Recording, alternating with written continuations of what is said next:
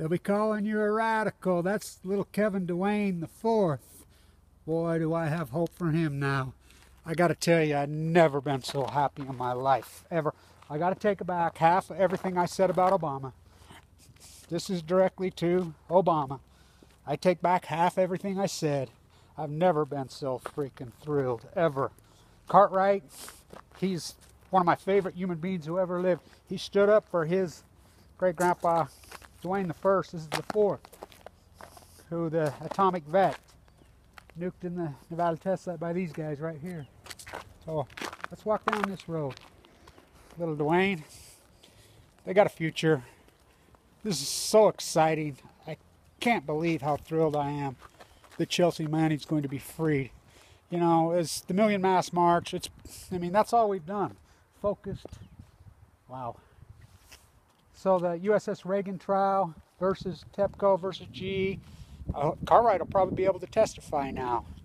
Like I said, he's one of my favorite people who ever lived. One of the great whistleblowers in history. I'm here in Ogden, Utah. Like I said, I have never been so thrilled in my life, ever. Right when you know how frustrated I've been, giving up hope. And I want to say thank you to all the real anonymous. Thank you to everybody, the petition, everybody who signed the petition, everybody who fought. Thank you, Obama. Thank you, thank you, thank you, thank you. I've been on you. You know how mad I've been at you over the cover-up of Fukushima. Boy, do we have hope. What a thrilling, thrilling, thrilling, exciting day.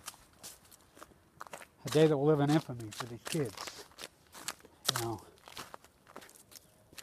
have my two little grandsons. They're born a week apart. Just days after Fukushima. Their father was nuked to death in the Nevada test site by the people who lived in that house right there. This is the famous circle right here in Ogden. Wow. Long live Chelsea Manning. Thank you.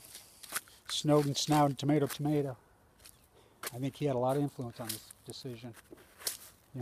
My campaign was Snowden Manning 2016. Wow.